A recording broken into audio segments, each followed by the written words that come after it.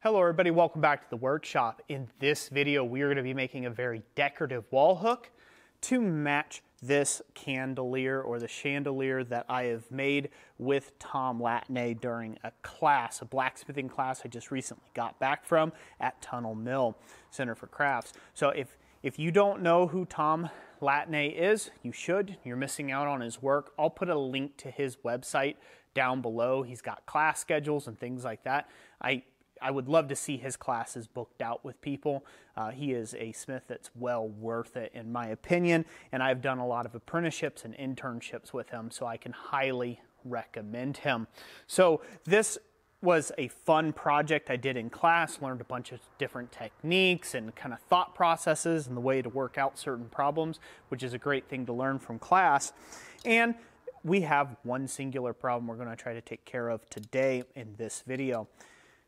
Obviously, I don't want to just have a screw into my wall or just some peg or a basic hook to hang such a beautiful item from. So what I want to do is I want to make something that resembles this motif of the scroll work that you see down here.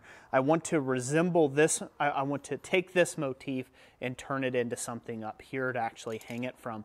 So that's what we're going to be focusing on in this video. That's what I'm going to work towards. So I hope you guys enjoy this video. And as always, thank you for your subscription. Thank you for all the support from all of my lovely channel members. God bless you all, and let's get into it.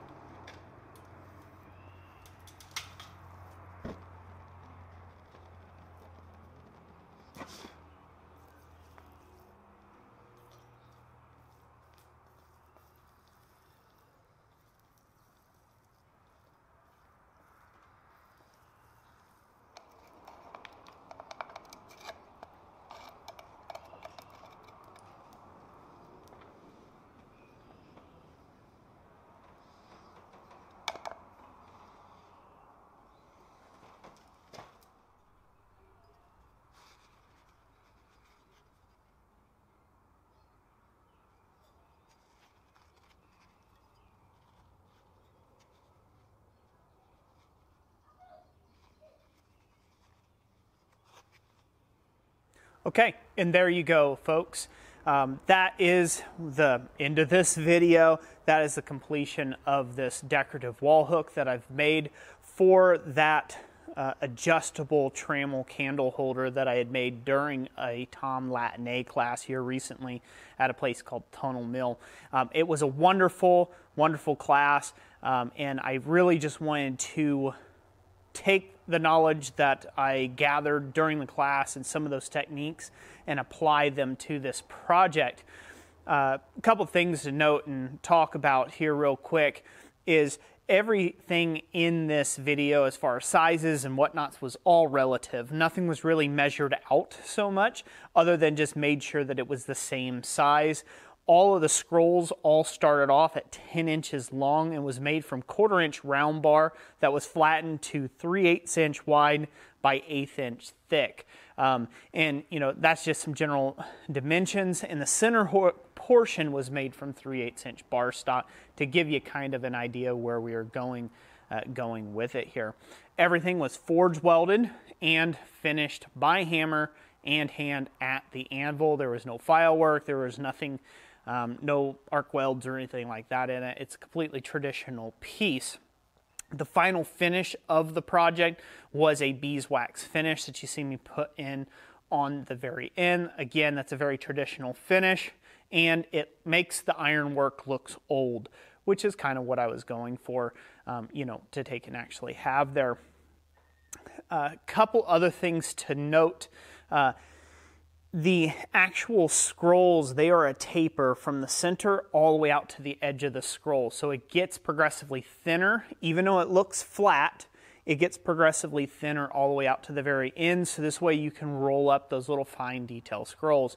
Another thing you'll notice in the video, I used a lot of scrolling tongs in this one versus actually trying to roll things by the hammer. In this type of work, there's just too much fussing about to actually try to get your hammer blows in there, and you just avoid that altogether and use a pair of pliers to roll up these little tiny thin strip scrolls. Something else you might notice in the video as well, you could manipulate them quite a lot while cold. That is because the grain structure has increased in size because of the high heats that it's been kept at. And so think of it as a way of it, kind of like it's been annealed, right? And even though it's down in that black heat range, the grain really slips really easy against itself. So it makes it easy to, you know, torque on those even while the strip material is in a black heat. Stuff like this, it's not reasonable unless you have a regular hand torch to try to roll things up and keep it all bright yellow hot. A lot of times you can't do that. You just have to heat up in the forge. And all this was done in the coal forge. There wasn't any torches involved. Things I didn't show in the video was drilling the mounting holes. Let's see here. I didn't show drilling the mounting holes or the sawing off of the collar that we ended up forge welding on. And yes, it was forge welded on. You could just take and put a collar around it and crimp it down and call that good. That's a very valid way of doing it. I just wanted to make sure that I had that extra bit of security that it was forge welded in there. So I went ahead and forge welded the collar as well. If you want to undertake a process like this and a project like this, I would say that the most difficult thing in the whole process is trying to keep your work that you've previously completed from burning up in the fire. So real expert heat control is an absolute must. You have got to control where the hottest portion, that center nucleus of your fire, is at all times, and be very mindful of that while you've got the piece in there. Because although the center part that you welded up, that's 3/8, you've got an 1/8 inch thick strip running into that. And so therefore that could just burn away into oblivion really quick on you. So just be mindful of that if you're trying to do a bunch of collective scrolls. Other than that, it's basically just a stacked up weld, what they used to call a faggot weld, but it's just a jumped up weld. So 3 strips, all the same length, welded in the center. Now that's a little different than what I was taught at class, because at class we were just going scrolls to one side of the piece versus coming out both sides of the piece.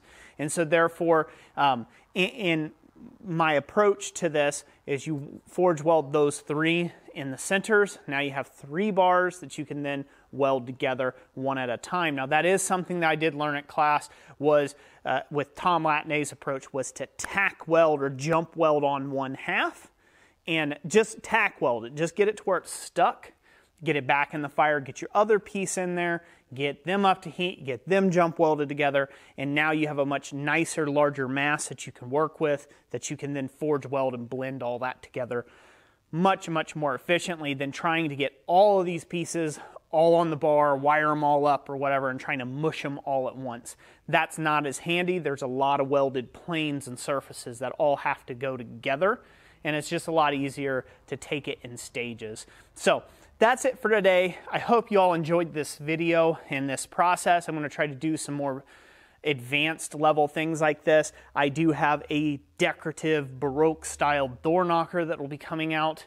I'm still working on the whole filming process on that. These videos, to do these type of forging videos even without tons of explanation, this was a 3-day filming process just to get this one thing done, this one hook done. So something like a door knocker with a whole bunch of other features and pieces and back plates and things like that, it takes a week or 2 to actually film those.